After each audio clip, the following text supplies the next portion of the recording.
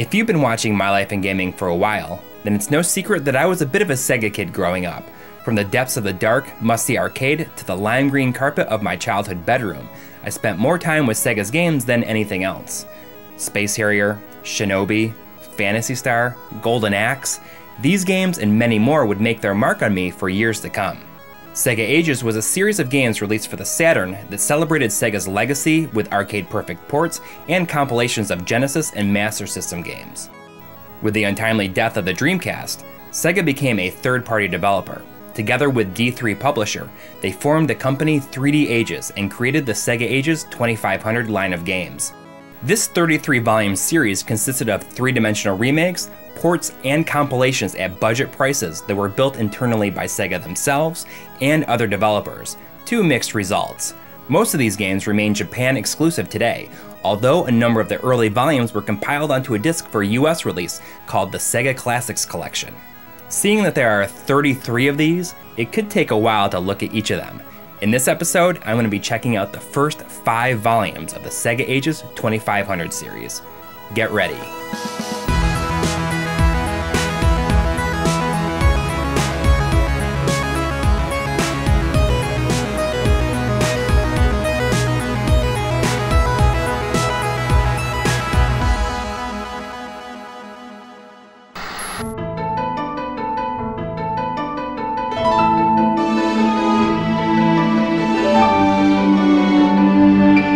Phantasy Star Generation 1 is a remake of the trailblazing 8-bit sci-fi RPG, which is a heck of a game to start with. I briefly talked about this remake in an episode focused on the Master System original, but I ended up being kinda apathetic about it. In retrospect, I can tell that I didn't give it much of a fighting chance, knocking on just about every aspect of it. I wanted a Phantasy Star remake, but my love for the original would not allow me to look at this new version for what it really was.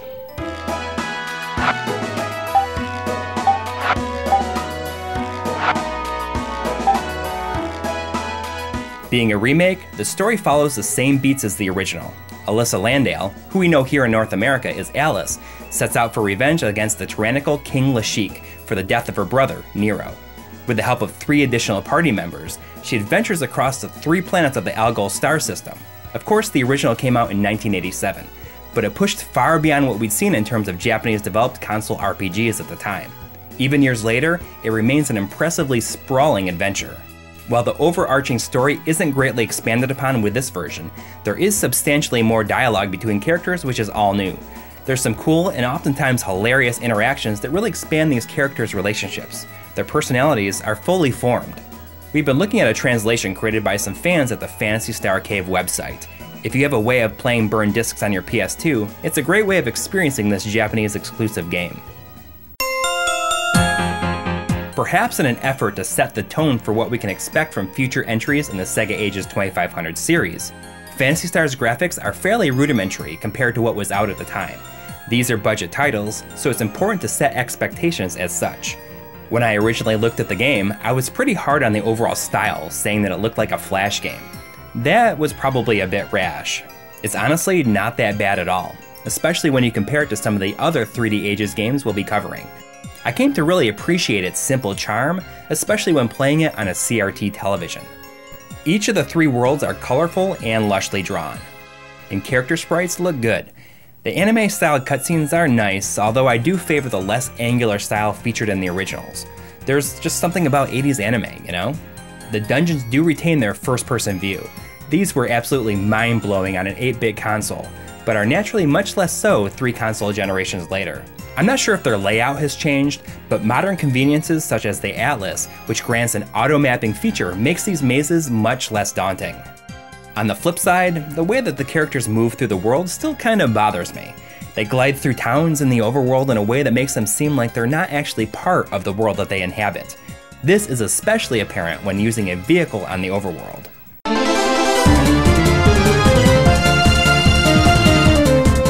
The largest overhaul lies in the battle screen, changing the first-person viewpoint of the original to a more traditional third-person view featured in Phantasy Star 2 and 4 allows for some smart optimizations and elaborations to the original without going too nuts.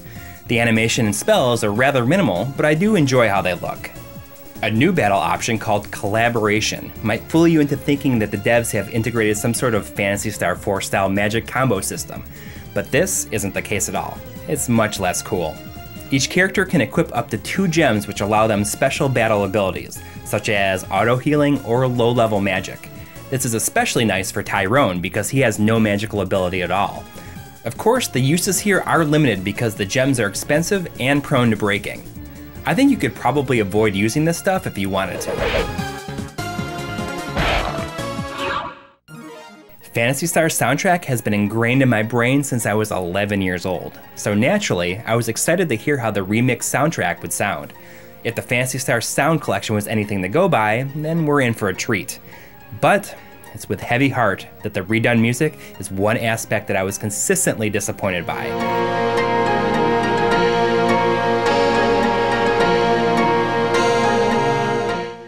Phantasy Star Generation 1 was packaged with a mini ring binder that was meant to house these data cards that were included with future releases. Because of this, it was packaged in a bigger box. This was a fun way to track what releases you've purchased, but eventually they stopped doing them. Putting some significant time into this remake, and I can safely say that I was very unfair to it the last time I looked at it. It's actually rather good. I just needed to look at it for what it really was. Maybe it's not the remake that Phantasy Star deserved, nor I wanted, but it's the one it got, for now.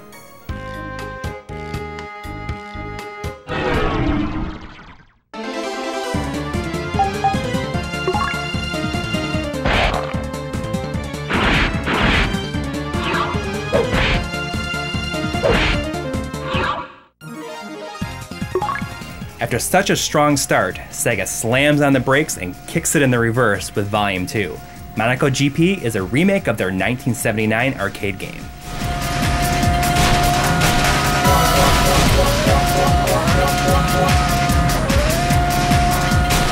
The arcade original put people in a sit-down cabinet and gave you a top-down view of the action. It was a pioneer, but I think I was born too late to really appreciate it. Give me Spy Hunter instead.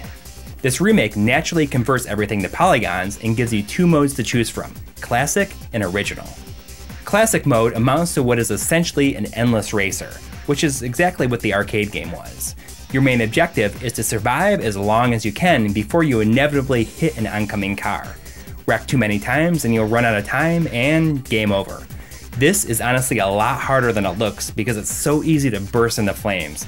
Seriously, if you even so much look at an enemy car wrong, you blow up. Original mode offers a more robust experience by spinning things into more of a kart racer type of game.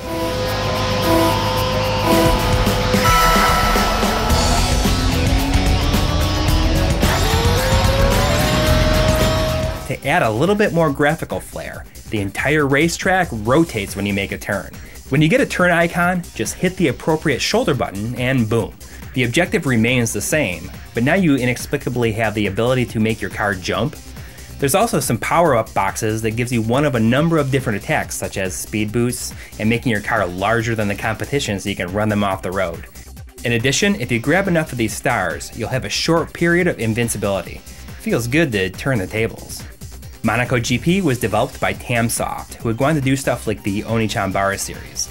They honestly didn't have a whole lot to work with here based on the arcade original, and you can't really blame them for trying some new stuff. But, you know, I'm not so sure a kart racer was what I would have gone with.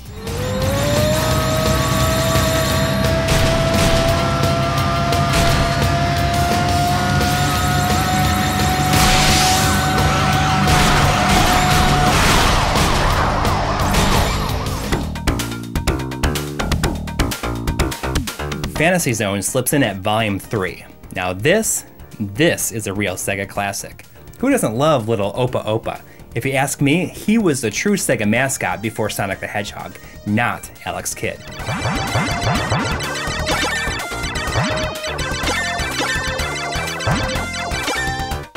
Phantasy Zone was released in arcades in 1986, but I mainly knew of it as a Master System game.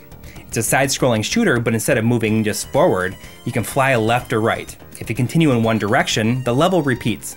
It's more like Defender on Crazy Pills than your typical shooter. Your main objective is to destroy enemy bases strewn across the land. Shooting down enemies makes them drop money, which then you can spend in shops that randomly appear. Here, you can buy high-powered weapons, bombs, and speed boosts. The weapons only last a set amount of time or until you die, so make sure you know the best way to use them. Once you destroy all the enemy bases, then it's time to take on the boss. Developer Sims was smart to keep things as close to the original as possible. It features the arcade music, while the world was simply converted to polygons. Opa Opa and enemies have been redone in a cel-shaded style that truly fits this world while enabling some additional freedoms when it comes to viewpoints.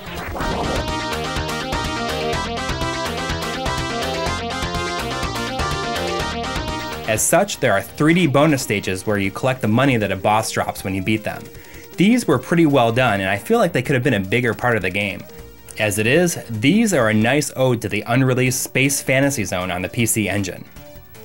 There's a nice chunk of bonus features, and hey, they're actually useful. By collecting money in a challenge mode, you can then purchase additional features such as continues, a sound test, and most importantly, rapid fire. Trust me on this. Go for the rapid fire first. It'll save your hand and make everything else way more enjoyable. Fantasy Zone is an absolutely worthy remake, and perhaps that's because it stays so close to the original. The bright colors and bizarre backgrounds make for a wholly unusual experience that is a really fun look into where Sega was at in the mid-80s.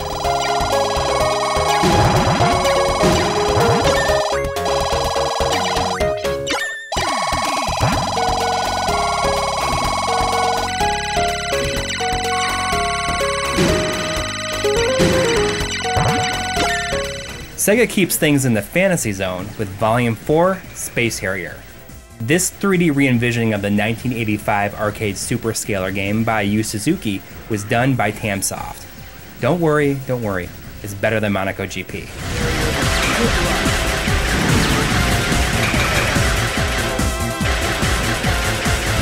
Space Harrier is a third-person rail shooter where you run and fly across an extraordinary world filled with weird obstacles and even more eccentric enemies. It's pretty straightforward. Kill everything or die. The original version saw a bunch of ports and sequels over the years, but the 3D Ages version marked the first time that the original was fully remade. Stating the obvious, Space Harrier isn't exactly a looker. Using default settings, the original signature checkerboard ground is gone and replaced with a rather bland-looking texture that is filled with bumps and hills, which means that Harrier can't exactly run on it. Going to the options screen and toggling the fractal mode will restore the original style and pride. Space Harrier without the checkerboard is an awful idea. Welcome to the Fantasy Zone. Get ready! Putting them back makes things seem a lot more natural, and honestly, just more fun to play since running on the ground is such an important part of the gameplay. Filling in some check marks in the unnecessary additions column, Harrier can now lock onto multiple enemies using a Panzer Dragoon style homing shot. Additionally, you now have a smart bomb attack that clears the screen of everything. I gotta tell you though, this thing is super overpowered. You can clear a good amount of the stage bosses just using one. One place that this remake really exceeded my expectations is with the musical theme.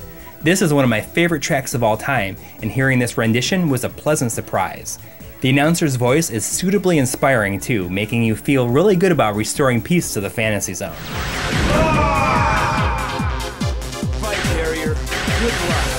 Now, I'm gonna be upfront here. I really love Space Harrier. Heck, it was the game that made me fall in love with video games in the first place. You'd think that all signs would point to me not liking this game, but I do. A lot. It's janky in a lot of ways, but I had a lot more fun with this version than I ever expected to. Something about it just worked for me, you know?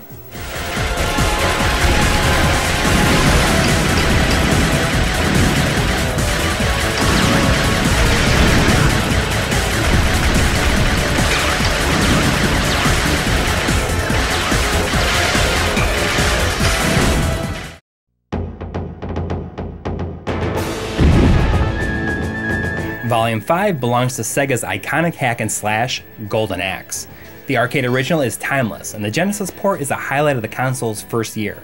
Beyond those, the sequels, save for the arcade exclusive Revenge of Death Adder, really failed to grasp the first game's magic in my opinion.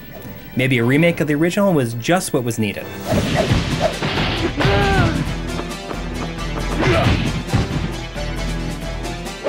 Holy mackerel. What happened here? To say that this 3D remake of the original is bad is putting it lightly.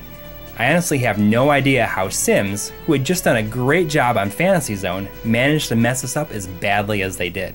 The game begins with a story segment showing the history of the Golden Axe and how it came into the possession of the evil Death Adder. 3 characters set out to reclaim the axe and bring peace to the world by slicing and dicing palette swap versions of about 4 or 5 different enemies. You can set out alone or team up with a friend for some co-op action, which is where the real fun is. Unfortunately, the action in this version itself is never really engaging, or any fun at all. You're probably going to get pretty bored here. Enemy groups pop out in a steady stream over the course of some insanely drawn out and padded levels. Weird choices like splitting the first level into 2 nearly 10-minute levels keep Golden Axe far away from the breezy romp of the original. It would probably help if every character didn't look and move so awkwardly. Sometimes you get caught performing a combo and your character will attempt to throw at the enemy, but instead just end up with handfuls of nothing. Look at the way that the beasts you can mount just glide across the ground. Even your magic spells are a disappointment. The dragon's fire in the original was awe-inspiring. Here, there's like nothing to get excited about.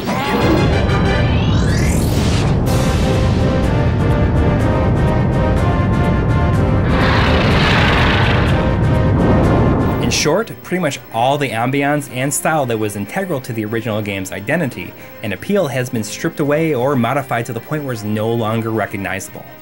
For instance, all of the bonus stages between each level have been removed. You know, the ones where some magic elves steal your food or magic potions and you have to beat them up to get it back. Here it's just a cutscene after the first level that really goes nowhere. There's absolutely no resolution or payoff to the situation.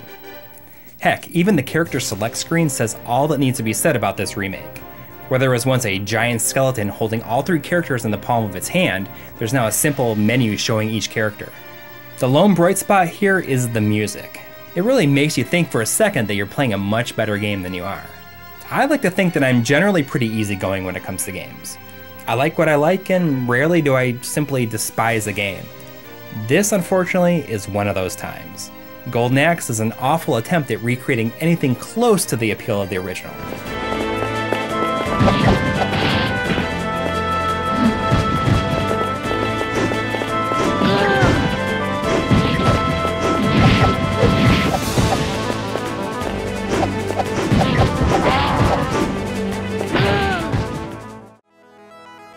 These games were supposed to be a celebration of Sega's heritage, but when a remake misses the mark so intensely as Golden Axe does, it really makes me nervous about what the future releases have in store. Next up, I'll be covering volumes 6 through 11. There's some possibilities for greatness in there. Virtua Racing, Game Ground, and Afterburner come to mind. But a few more Golden Axes, and we might have a problem.